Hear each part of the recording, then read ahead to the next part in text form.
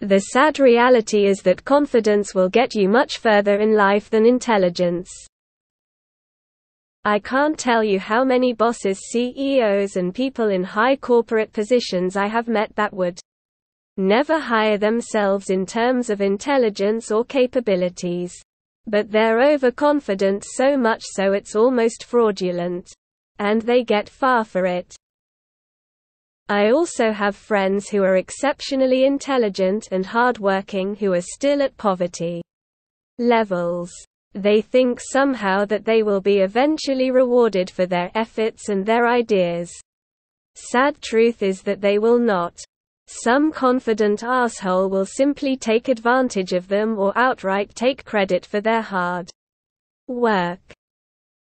I believe this is an unpopular opinion because the majority of people I know are in the latter situation or think that's what they should aspire to be to achieve success. A commenter made a good point that my use of confidence is really referring to a big ego. Confidence or a big ego can give you determination that is not present in most people, and determination can get a lot done. This can lead to both great and terrible outcomes. I believe an important piece of intelligence that isn't measured on IQ tests is an ability to relate to other people and articulate your thoughts in ways that others can understand. I know many intelligent people that can't effectively interact with others. And they often get upset that other, less intelligent people are promoted above them.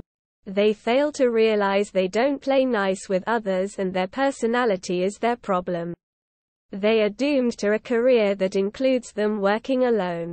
This will never be a leadership position. And connections will get you even further. Half of my dad's employees are our relatives or friends, and they were definitely not the most qualified for the position, LMAO. He even admits that himself. Such is life though.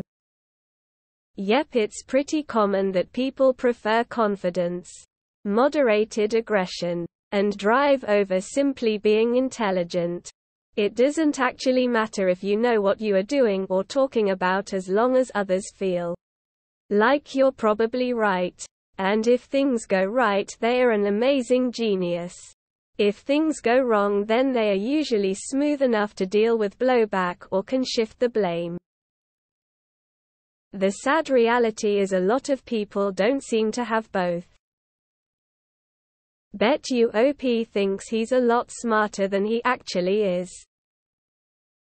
You don't really have to be that confident. You only need to know how to push a product.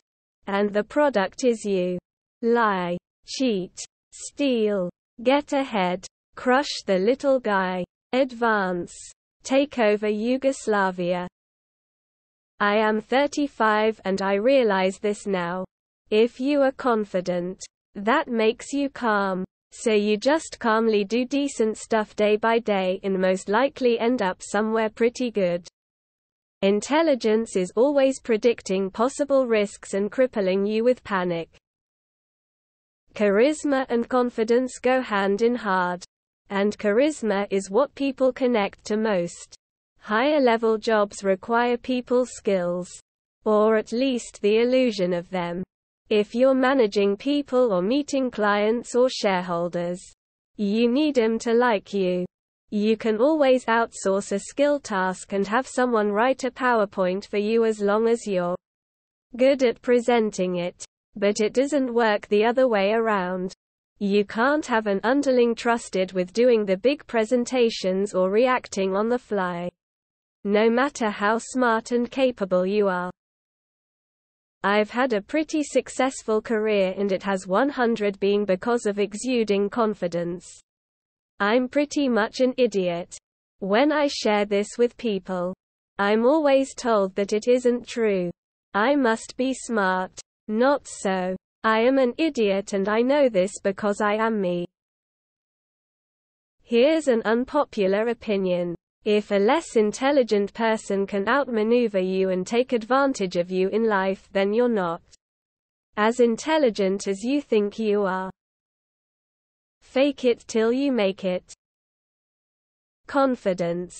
Charm. Being able to schmooze the right people and undermine sabotage threats is how to truly get ahead. It's why psychopathy and narcissism are overrepresented in higher positions, and why most people will never get there. Confidence can certainly come with that extra special kind of stupid that's so stupid it doesn't know it's stupid. Every high-level exec I had interacted with was genuinely smart. But not the smartest guy in the room smart. But leadership and strategy needs you be just smart enough, the rest is other qualities.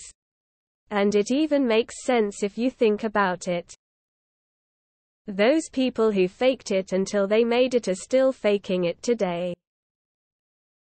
I remember my professor in college saying that while America has fallen behind other countries in education, that our people are still number one in the confidence by a big margin. With how dumb we are. It's definitely a dangerous mix, lol. Intelligence is about the mind.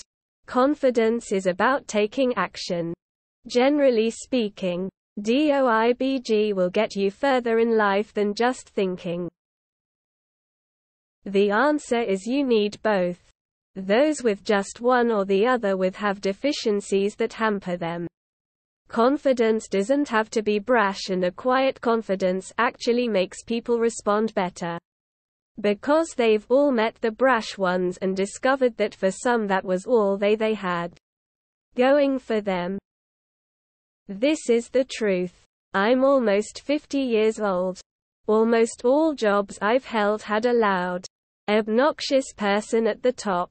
Often, they were also tall. In the few cases when they weren't loud, obnoxious or tall, they were instead sneaky and doing stuff that they shouldn't have been doing. Intelligence, or at least relevant credentials, gets you the interview. Confidence and social aptitude gets you hired.